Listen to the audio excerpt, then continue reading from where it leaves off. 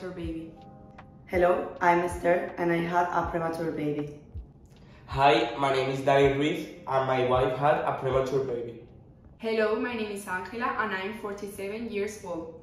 I had a premature baby a year ago. My son was born at 8 months at Hospital Virgen del Rocío, where the researcher Javier Trueba asked me to be part of his study. His hypothesis was the fetal programming of telomere biology. Thanks to the studies carried out in the case of the patient Angela Benitez and the visualization of shortening of telomeres in membrane fetal cells, we can verify that there is a very strong relationship between the shortening and length of telomeres in fetal tissues, amnion and chorion, and the duration of gestation in terms of planning birth. Hi, I'm Esther and I had a premature baby 2 years ago.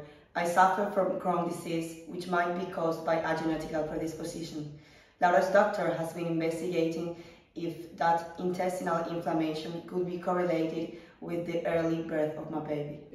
We found variations in genes such as the nucleotide oligomerization domain, NOD, directly involved in the signaling of pro-inflammatory processes and activation of other proteins like IL-1 beta that are the central mediator of pathological processes of premature birth and stimulates other proteins such as prostaglandins. Hi, my name is Daniel Ruiz and my wife had a premature baby 4 years ago. 10 years ago, she was diagnosed with periodontal disease, and I would like to know if there is any relationship between her disease and her pregnancy length. The cases of Esther and Daniel's wife are not isolated cases. The relationship between this type of inflammatory diseases, such as Crohn and periodontal, with premature birth is being studied. Mutations and common genetic variations have been already seen, therefore a genetic basis may exist.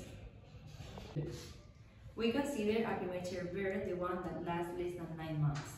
But it was shown that gestation in humans lasts less than it should, and this is because some evolutionary adaptations.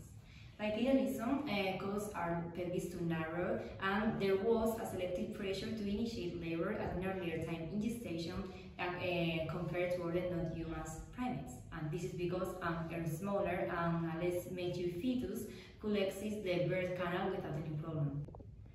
According to this hypothesis, some researchers found that there are some genes that are involved in childbirth that has an accelerated rate of change in humans. For example, the gene that codes for the follicle-stimulating hormone receptor.